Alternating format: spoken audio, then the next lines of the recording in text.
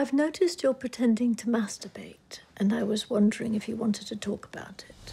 Happy New Year to everybody. I hope the year has been great. And for the first video for the year, I'm talking about sex education. There is a sort of poetic justice in the fact that I decided to do the first video for the year and I decided to do sex education. So for those of you who don't know, sex education is a show on Netflix. And when I saw the trailer for the show, the primary reason why I wanted to watch was because of Gillian Anderson, because she was on X-Files. She is like one of the people that I really love watching on the screen. So when I saw her next project, I'm like, oh, I want to see because of her. But when I saw the trailer, I was a bit about it. So basically the show is about her son. He's socially awkward, he doesn't fit in, and he encounters a girl who is, well, ranks high above him on the social ladder in school, and they team up to give out sex advice to people. So when I first saw the trailer, I'm like, ugh, is this a thing I'd actually subscribe to watch? But I decided to give it a try because, you know what, if nothing, Netflix gives you options on binge watching things and deciding to be great. So I was like, on a whim, let me just watch this thing. And from the first episode, I was hooked. Look, the show is really good. Like, I came for Gillian Anderson, I stayed for the rest of the cast.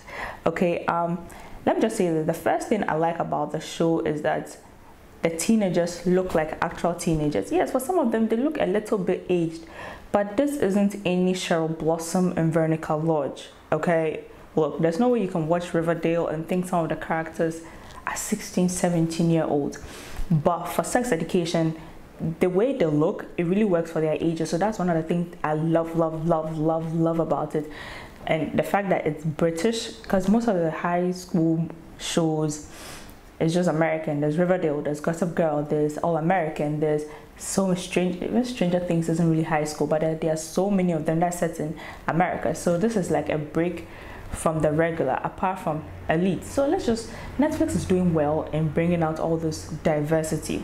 But anyways, I love this show so much because they look like actual teenagers. Oh, I can't tell you how annoying it is to watch a show about people that are supposed to be 16, 17 and in high school, and they're wearing 6-inch heels to school. Like, you wake up in the morning and decide to do full face of makeup to school. But that's the best thing about it, the fact that they all look like teenagers, they all act their ages. There's no extra mystery to be solved, there's no murders a la Pretty Little Liars. These are just everyday people going through their everyday life, yes, with drama, but every show deserves drama. So that's thumbs up. Also, one other thing you should be prepared for before you watch it: be prepared for nudity. I can't stress this enough. I hadn't seen an uncircumcised penis in the flesh till I watched the show. So that was a huge wake-up call for me. I was like, I don't think I needed to see that. But all in all, I mean, you came for a show called Sex Education. If you don't see certain parts, I don't think you were prepared to watch the show. Okay? So that's just it. Be prepared for nudity. If you are uncomfortable watching people masturbate on screen, do not watch the show. If you're uncomfortable with watching a man's penis, do not watch the show. Lesbians having sex, do not watch the show. Okay, look, there's so many uncomfortable parts in the, like, even for me, you see, that's when you realize that even when you think that, oh, you're very comfortable with a lot of things, when you see something like, no, the characters in this show give me life. Like, Otis is amazing, Maeve is amazing, but Eric is phenomenal. Like, there's no way you'd watch the show and not come out of it liking Eric. Like, Eric is everything. He's a goddess. He's amazing. And so, because I remember when I started, like, you know, the focus on Otis, like, oh, Otis is the one that's giving the sex therapy lessons. Otis is the one that, you know, has the know-how. But by the time Eric, like the first 3 minutes of Eric on the screen, I'm like, I love Eric. Everything that Eric does, I actually live for. So I'm very excited that there are new people, and Eric is like the diva of them all. I think the most profound moment for me was when he was going for the prom and he decided to wear the ghillie and then the African print trousers and the jacket. I felt like, yes, work it, and he actually did work it. So I'm very excited about Eric. I'm like, Eric is my favorite. Maeve is amazing, Otis is amazing, Jean Milburn is amazing, and thankfully it has been renewed for season 2, which makes sense because there's so much purse around and everybody's quite excited about it. So sex education is great. One thing I don't like about sex education though is the fact that there are so many secondary characters, and yes, they give us, for a show that has like such an array of characters, they actually do well in letting us connect with the secondary characters, because even though they don't get a lot of screen time, with the little screen time they have, you are able to be like, oh, you know, I actually want to know what that person is like, what that person's life is about.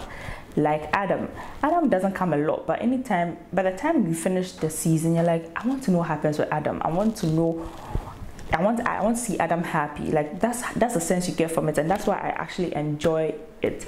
But I feel like they can do more with the secondary characters, right? Because there are like so many of them, and it's like for some of them it's like they just show them and they don't bring them again. Like Anwar, why is Anwar such a person? Like I want to know more about him. There's so many of the secondary characters that I actually want to know more about. Ola came in episode 5, and she has been the cause of like so many online chatter, because spoiler alert, she and Otis ends up at the end, and people are like, where did she come from? But I want to see her story. Like that's the thing for me. I feel like if you can build a strong secondary character base, you have an ensemble show. I mean, that's what makes this is so great as an ensemble, because even though there are like a lot of characters, you actually connect with all the characters. So that's the same thing I want to see happen with sex education. I want it to be like a proper ensemble, not just like 3 lead characters and then everybody else.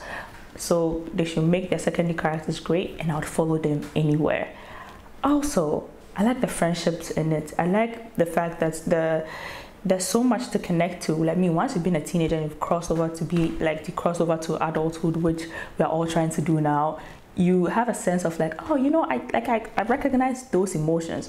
You might not recognize the situations, but you recognize the emotions that go behind it. You recognize the emotions behind slut shame. You recognize the emotions behind like your first sexual exploration. You recognize the emotions behind our friendships, trying to navigate friendships, and whether or not you think you are doing it well, or whether or not you are being, you know, a bitch to your friends, or you're not being there for your friends. So the emotions behind the stories are great. They are amazing. I feel like sex education is one of those shows that is like, nobody was expecting it to be great, but by the time it ended, you're like, yeah, I like that show. So I binge watched it in a day. I felt at first I was like, you know what, this is one of those shows I'm going to like come back to later. You know, like when you finish watching one episode, after 3 weeks you finish watching the end. But I was like, right from the first episode, I was like, I need to see the show. I need to see how it ends, and I really like the way it ends.